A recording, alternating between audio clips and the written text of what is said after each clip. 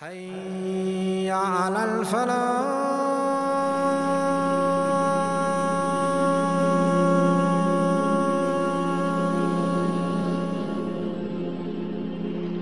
And talking about the life of Imam Ibn Kathir, the author of the famous book of Tafsir, Tafsir Ibn Kathir.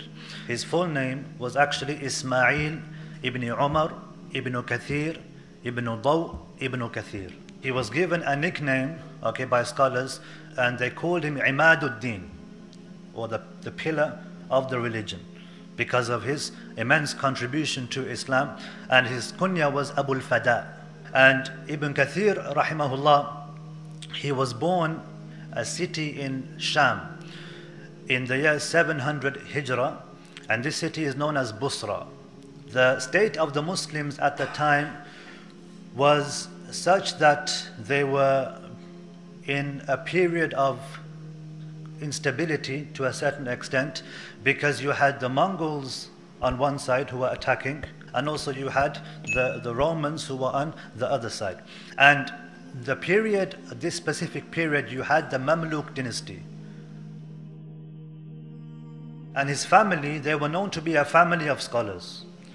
So his family were known to be a religious, righteous, pious family. His father was a scholar in his own right. He was known to be a faqih, he was known to be a poet, and also he was a khatib in Busra itself. When he was 3 years old, his father actually passed away. And he himself talks about this. He said, when my father passed away, I was around 3 years old, and it feels like a dream. I barely remember some things about my father. So his father passed away, so who basically looked after him? His brother was the one who raised him after this and looked after him and took care of him. He was a scholar, he was a faqih, he was someone who was a teacher, he was a khatib. So his brother was the one who basically raised him, and also he's the one who was the first educator. He was his first teacher. He taught him from a young age, ever since his father passed away at the age of 3. And at the age of 7, he traveled with him to Damascus. And his brother was his teacher and remained his teacher for a very long period of time. And he continued to learn from him until he died in the year 750 Hijri, when Ibn Kathir himself is 50 years old. And his brother maybe about 70, around that age maybe. So it shows us how much he learned from him, and how much he benefited from him, and how much he studied from him. He started to memorize the Quran at the age of 6 years old, and he completed the memorization of the Quran by the age of 11. When we talk about Ibn Kathir, we generally think of him to be the Mufassir. He was also a historian, because of his famous book, Al-Bidayah wa Nihaya. Also, he was a scholar of fiqh, Islamic jurisprudence. He followed the Shafi'i madhab, and he memorized Shafi'i fiqh called At-Tanbih. So he was someone who had memorized texts in different sciences. He had memorized the Quran, he had memorized texts in fiqh, and also he had memorized texts in usul al-fiqh, the principles of fiqh, and also in hadith.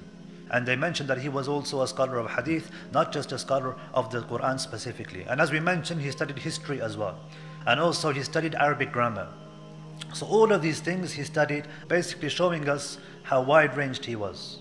And he studied under a famous scholar who was in Damascus, a scholar of hadith by the name of Al-Hafiz Al-Mizzi. And he was so close to him, and he learned so much from him, benefited so much from him. And Al-Hafiz Al-Mizzi was so impressed by him that he married him to his own daughter.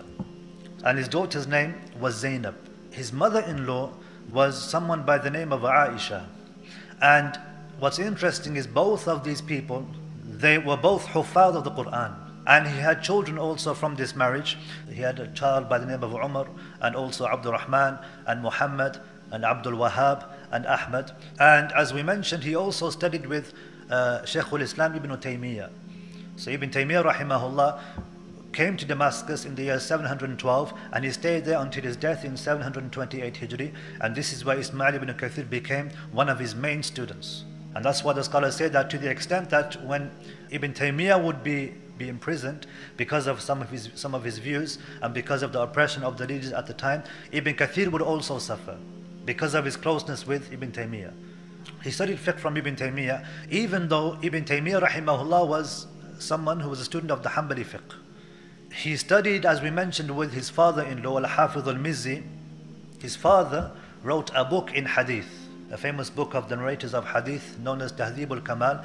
Also, Ibn Kathir rahimahullah, he studied with Imam al-Dhahabi, who wrote numerous books. One of the famous books is the book on history, Siyar A'lam al-Nubala, Lives of the Noble People of the world. So we can see Imam Ibn Kathir rahimahullah, he studied with all of these scholars. It's said that there was a time when the leader at the time ordered that there would be a class taking place in the main masjid in Damascus, which was known as Al-Jami'atul Umawi. Ibn Kathir rahimahullah was basically given permission. It was like an official asked by the king at the time, and so he was given permission to teach his tafsir. And so he wrote his tafsir, and his tafsir was very popular even before he had passed away. And they say, people mention that judges and scholars and significant individuals, famous scholars, would actually go to his class. On the first day when he taught, they went and they basically listened and benefited and learnt from Imam Ibn Kathir rahimahullah, which shows us, and they say there was a large number of people gathered, and they attended the first class he did where he taught tafsir of Surah Fatiha. And the leader at the time, he awarded all of those who attended with a stipend. He gave them money as like a gift. In the year 763 Hijrah, there's an incident which is mentioned where the scholars wanted to test his knowledge with regards to the Arabic language. So many of the scholars, they gathered together in a specific place. So each of them, they took one of the volumes of this book. So each of the scholars would basically mention a passage in the book, and he would complete the passage for them, which again shows us his strength with regards to his Arabic language, and how well versed he was in Nahu and in the sciences of the Arabic language. Also, it's mentioned that at the time there was an incident when some of the people who are from the Ahlul Dhimma were attacked. Those non-Muslims who are under the protection of the Muslims, living under Muslim rule. He basically defended the Ahlul Dhimma because their wealth and things like this were being threatened and they were going to be taken.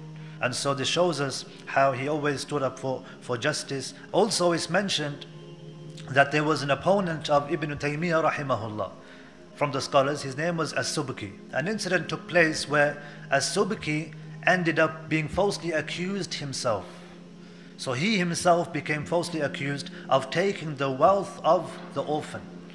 Ibn Kathir rahimahullah basically stood up and defended Imam As-Subki, even though he was an opponent of his main teacher Ibn Taymiyyah rahimahullah. And eventually Imam As-Subki he was found to be innocent of these accusations which were thrown at him. And again, this shows you his justice, that even though there was someone who was an opponent to his teacher, at the end of the day, justice has to prevail. Other scholars at the time were also the students of Ibn Taymiyyah who supported him, and were also they went through hardships because of this. Imam al-Dhahabi rahimahullah, and also Ibn Qayyim, the famous student of Ibn Taymiyyah rahimahullah. These students were also supportive of Ibn Taymiyyah rahimahullah. And the students of Ibn Kathir rahimahullah is a student by the name of Al-Jazari. And Al-Jazari was an expert on the Quran itself.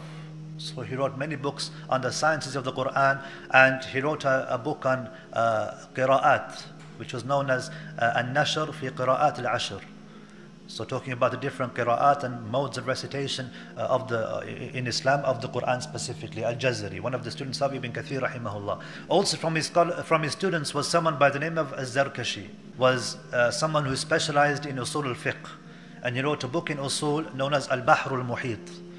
And again, all these things show us the knowledge of Ibn Kathir rahimahullah. The fact that he had students from different sciences, and he was able to teach students with regards to specific sciences. So this was Ibn Kathir rahimahullah. And Ibn Kathir himself, he wrote many books. They say approximately 20 books he wrote. From the most famous of them is Tafsir al-Quran al-Azim, or otherwise known as Tafsir Ibn Kathir. And also he wrote Qasas al-Anbiya, stories of the prophets, and many of these have been translated. Al-Bidayah wa Nihaya, the famous book on history, the beginning and the end, starting from the time when Adam alayhi salam was created all the way up to his time, and then the Day of Judgment, signs of the Day of Judgment, and Day of Judgment itself. So it's a book called From the Beginning to the End. Also, he wrote a book called Alamatu Sa'a, or Signs of the Day of Judgment. He wrote a book on the virtues of the Quran. He wrote a book on Seerah of the Messenger of Allah. He wrote a book on the life of Isa alayhi salam, the life of Khalid ibn Walid. He wrote a book on Umar ibn Abdul Aziz, rahimahullah. So he wrote many books on different sciences, on different topics, on different subjects. He also wrote books in hadith. He wrote a book on the Musnad of Umar radiallahu anhu. So all the ahadith narrated by Umar radiallahu anhu.